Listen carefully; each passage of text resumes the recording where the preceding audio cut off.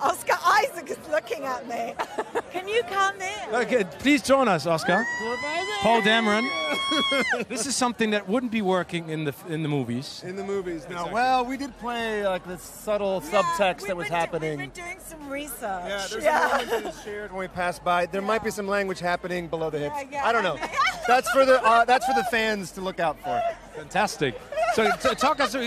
Stay with us, Oscar. But talk us through acting within that constraint of having a costume and a helmet. I found it hugely liberating. Normally, we are used to forming a relationship with female characters in our mainstream media due to the way they're made in flesh, due to the shape of their body or the way that they look. And this is a character that transcends that. And I think it's very important for women to have a female character like that in our mainstream media, in a film like Star Wars. I think that Disney and Lucasfilm have been really modern in their choices, and I'm so privileged to play that part. In the shot, is it just my forehead and then her?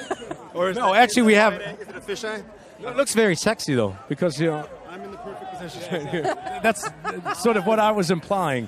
Oscar, you are the best fighter pilot in the whole universe, and you had to spend some time in the galaxy, and you had to spend some time inside of these, you know. Exactly. What was it like? How was it done? And did you ever get sort of seasick?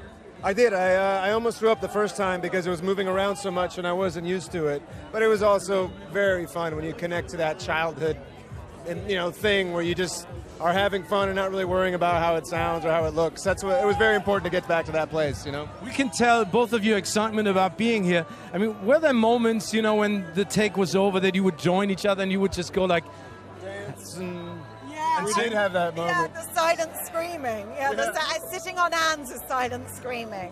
Every day for me. Yeah. You're probably a lot more contained. I'm not so contained. No. I'd let it out. I'd let it all hang out sometimes. We have a couple of questions coming from the internet, and we would like to share them with you. And you let them hang out. Good.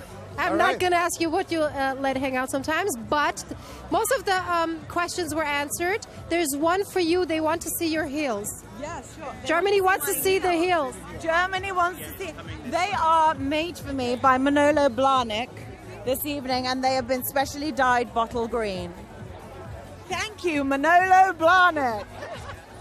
Thank you, Gwendoline. So.